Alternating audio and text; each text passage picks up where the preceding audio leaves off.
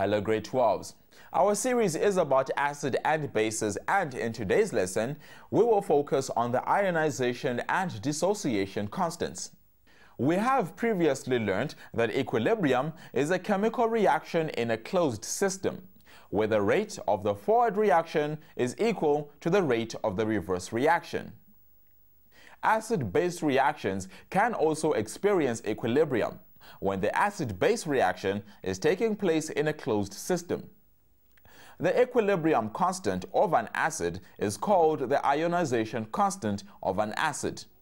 It is represented by the symbol Ka.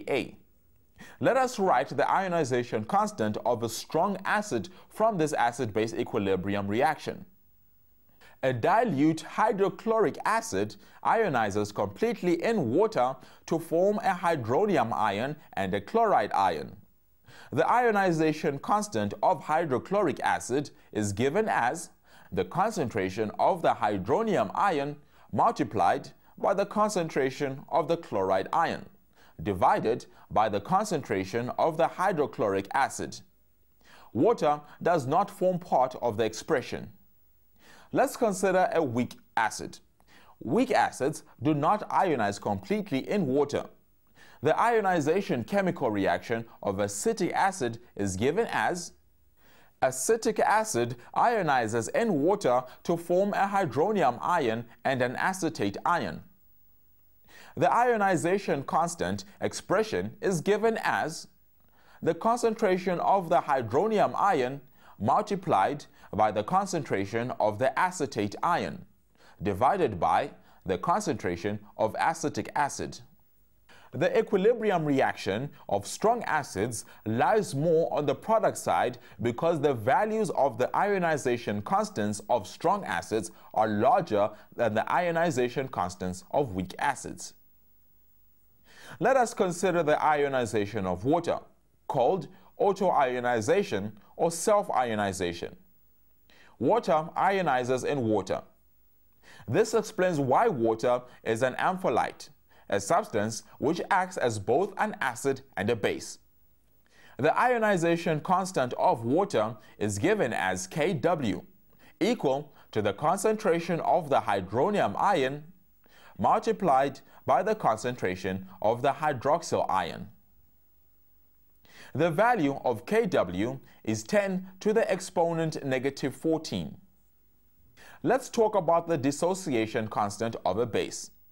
Sodium hydroxide is an example of a strong base. It dissociates completely in water. The dissociation equation is given as sodium hydroxide dissociates in water into sodium ion and hydroxyl ion. The dissociation constant of a base is given as Kb equal to the concentration of the sodium ion multiplied by the concentration of the hydroxyl ion divided by the concentration of sodium hydroxide. A weak base does not dissociate completely. An example is given in this equation, as the ammonia ionizes in water into ammonium and hydroxyl ion.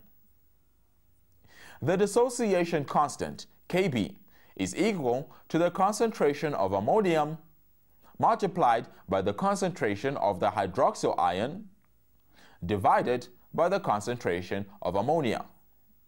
The dissociation constant values of a strong base are larger than the dissociation values of a weak base.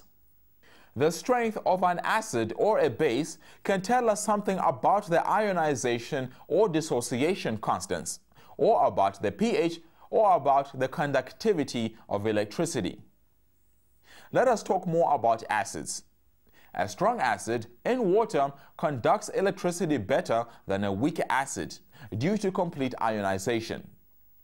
Strong acids have bigger ionization constant values than weak acids.